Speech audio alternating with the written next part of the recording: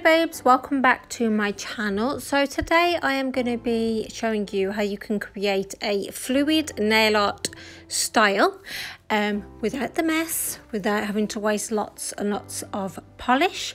And how I'm going to create that today is using this new stamping plate. It's actually from Nail Artisan.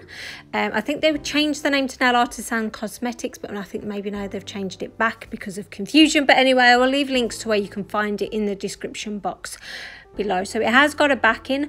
The edges are a little bit sharp, but not anything that crazy. So just so you know, this is how there's like the size of the plate. This is next to an Uber Chic plate.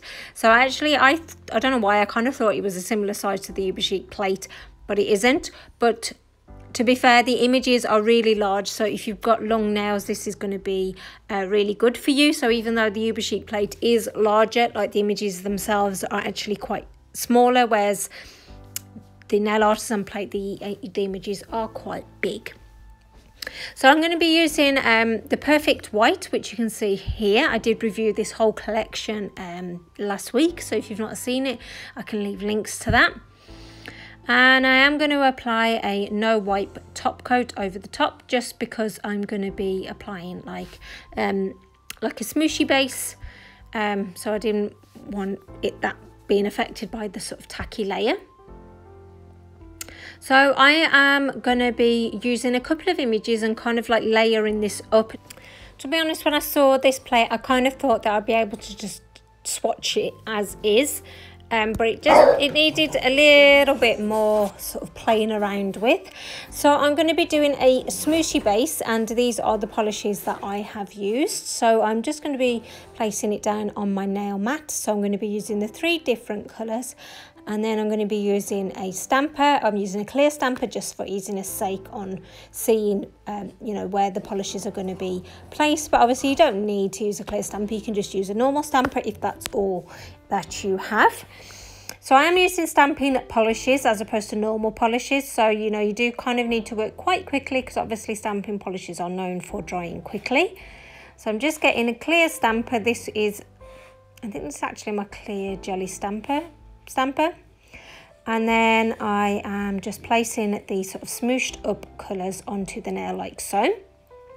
You kind of need this bit of a like smooshy sort of base, trying to get that effect of the fluid nail art, which is so cool. I've never actually done the proper fluid nail art. I've never got round to getting that little topper that you meant to use.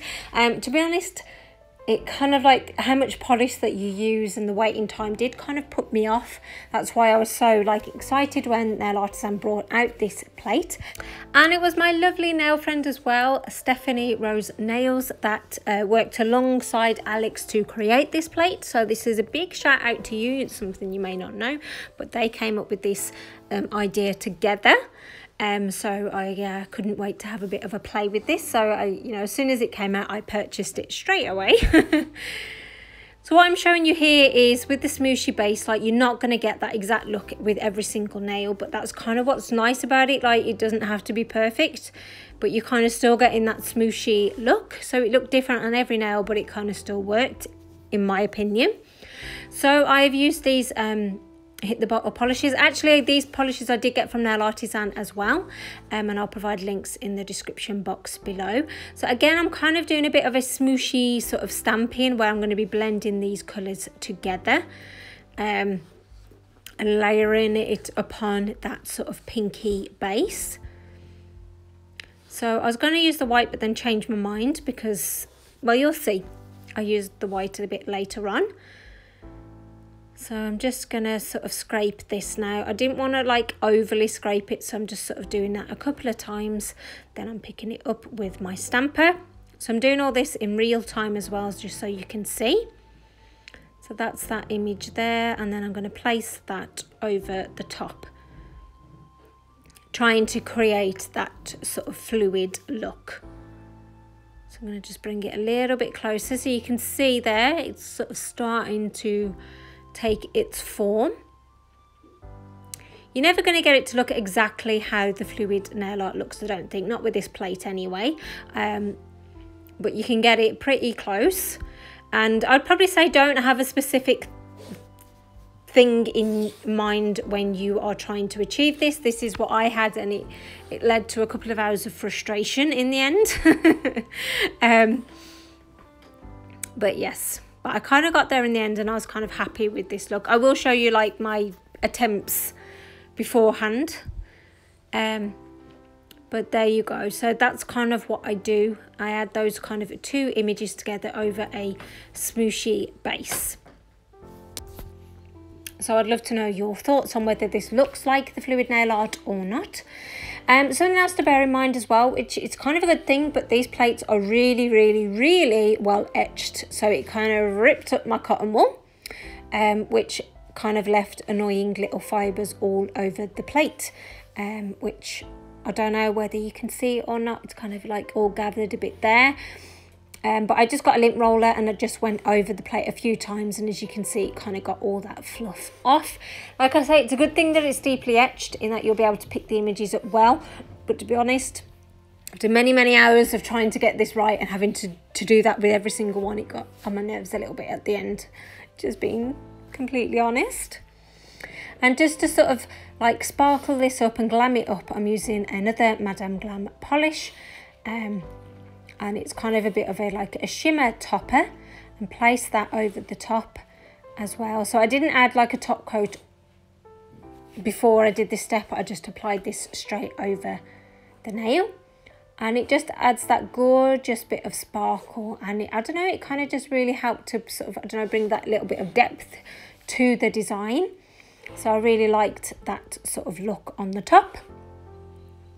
So I'm just gonna, this is sped up now, I'm just showing you one more time how I achieved that like smooshy base, just using these three colours. So try not to overly scrape, picking it up and then placing that on the nail like so. So there you go. And then I'm coming in with the white.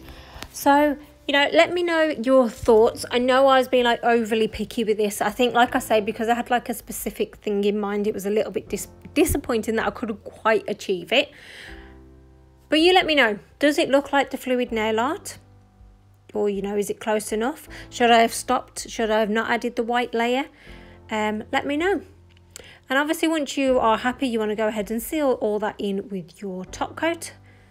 And again, I'm using Madame Glam, and this is a no wipe top coat, and that needs to be cured in your lamp for 30 seconds if you're using like an LED lamp. And this is it all together.